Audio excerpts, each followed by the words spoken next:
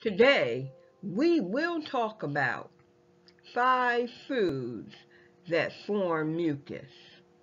So if you're interested, stay tuned and learn the foods that could cause disease and sickness in your body.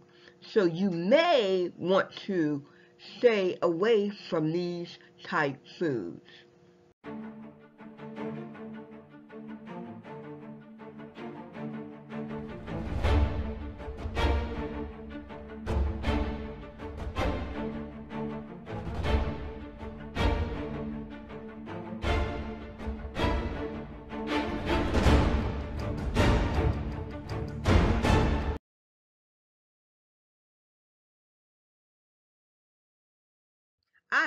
I know, that went very fast.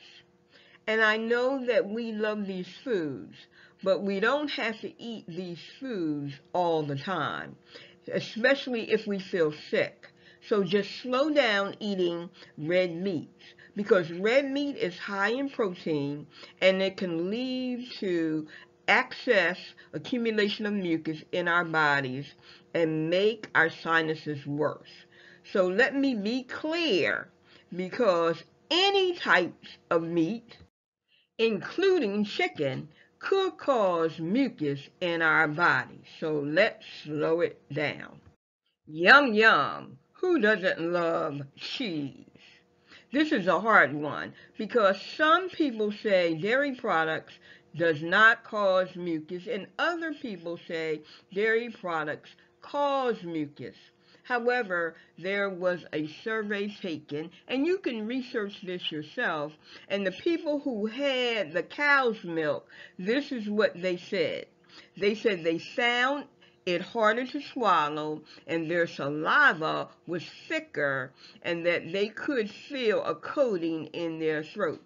So I'm going to say you be the judge on this one and put your findings after you eat some dairy products. Put your findings in the comment section below.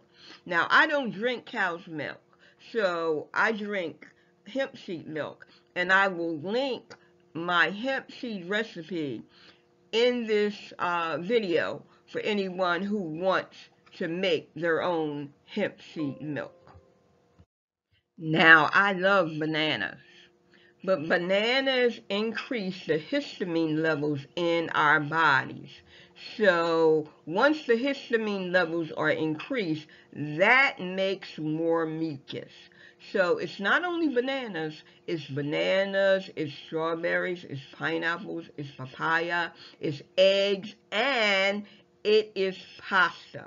They all can increase our histamine levels. So we don't want to eat in excess of these type of foods. Oh my, it's fast foods. Yes, fast foods can produce mucus in our bodies. So we don't want to have fast foods every day, but it's okay to go out and have every once in a while whatever fast food we love.